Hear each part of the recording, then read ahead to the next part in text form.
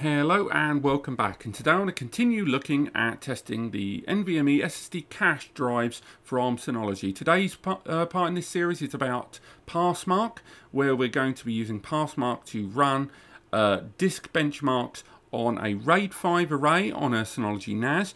And this RAID 5 array is going to be using WD Ultrastar 10TB drives in a RAID 5, and we've got a separate Ultrastar 10TB RAID 5 running on exactly the same system, but taking advantage of SSD caching. It's the same two RAID 5 arrays that we've used previously for the likes of AJA, for Atto Disk Benchmark, for Blackmagic, and for Windows Upload Download, all of which over 10 GBE. Now, this system that we're utilising today, I am using screen recording software, as you see there, so it is causing the odd bit of lag there on the web browser. That is to be expected. I'm connected via 10 GBE to this system, and this 10 GBE connection, I've got two mapped drives to these two RAID 5 environments that are utilising hard drives. So again, those are the Ultrastar drives. Just letting the control panel there carry on in the background, and this is to show the network access there that is taking advantage of that 10 GBE connection on the NVMe and 10 GBE combo card. Now, if you do check out part 1 of this series, you'll know that the reason we're doing voiceover is because of the noise this NAS makes. It's a rack mount enterprise level data center class device, but as you see, we're running via the 10 GBE connection on the NAS with 9000 MTU and a 10 GBE connection using a Thunderbolt to 10G adapter on my local PC here. And if we open it up, we can have a little look at the jumbo frames or jumbo packet, and that will show us that we are running 9000 each way. So we've opened it up as much as we can for today's testing, and from there what we're going to be doing is running disk benchmark in the background, and that will allow us, with these two mapped network drives that you're about to see on screen, to run standard performance disk testing that will give us a nice consistent read of the read and write speeds across both of them. Now, it's worth highlighting while we're doing this that once again, that screen recording software really did make things a little bit difficult with regards to this PASSMARK test. PASSMARK is quite a GPU hungry bit of software, and that becomes very, very apparent in the early stages of this video. So I do apologise for the slight lag and delay there on screen. So we've got the disk benchmark up. The first thing we have to do is head into the preferences, because generally, as you see there, it was testing a different folder. You have to make sure that the drive you're testing is the right one. By default, it will test your internal, but as you see, I've set it to the A mapped network drive, the non-cache, and we're adjusting the test duration. I thought about doing a long or a short one, and then realised it would just go on for too long for you guys given this array, so I've switched it to a medium, and we're going to be running that test there in the background. We're going to click OK. Now, actually, I selected 3 test iterations just to make sure we got a good average there, and what we did after that, we didn't run a whole system benchmark, just a disk benchmark. So from here, we went into the tests, and this will allow us to run this full range of read and write testing arrays. It does show other disks that have been tested in this release of PASSMARK. We're going to go ahead and run all of those tests of sequential read, write, and general access, and both of them should now be running on screen, and this will show us both of them testing. So let's fast forward to the completion of both of these tests.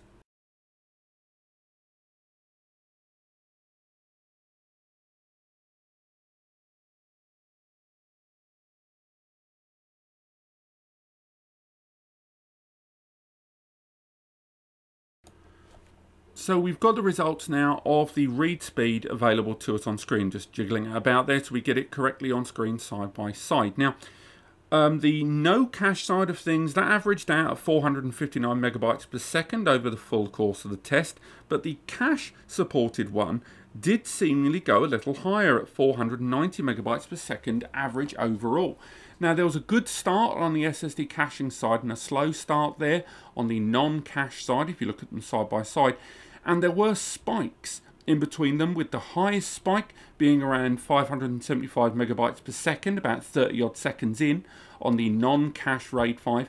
and even the cache RAID 5 was quite similar, with the top of them being again 575. Now, a lot of that is just to do with those hard drives and the RAID array they were in.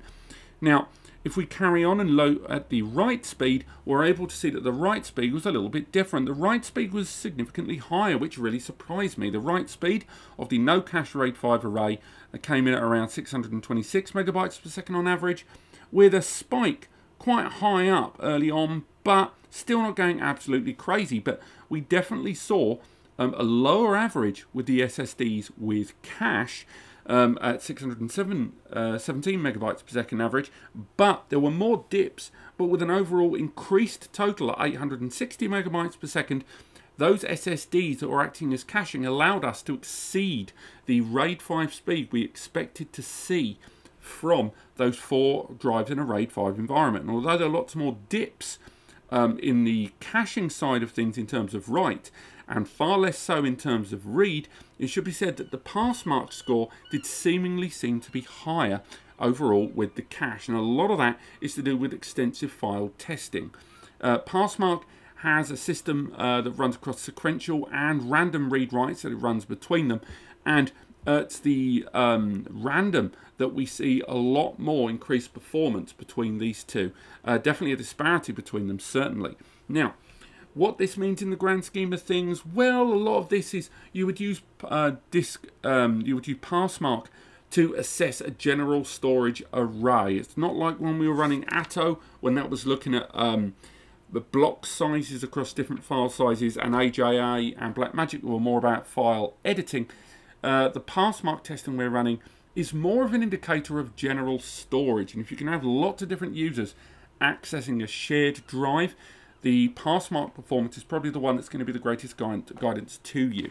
And although the difference between them in terms of overall performance aren't enormous, particularly in terms of the additional cost of caching, utilizing those SNV3400s in conjunction with the combo card, I'd still say overall that the both of them displayed sporadic read-writes, but there was just a more consistency of read overall with the hard drive array with SSD caching on board. And consistency is kind of key overall when it comes to SSD caching, because sometimes it's about the smaller and larger file types meeting somewhere in the middle. Caching is greatly beneficial to smaller file types, with larger files not really seeing the benefit of caching. And I think these tests have indicated that somewhat. But I'm going to wrap things up here, and again, do check out the video with regards to virtualization. We are using 2 VMs, once again, a VM on each of these different RAID arrays, one with cache, one without, and I'll be on the next video, so do check those out. And otherwise, I look forward to seeing you next time. Click like if you've enjoyed this video, click subscribe to learn more, and stay tuned for the VM test utilizing the new SSDs from Synology. I'll see you next time.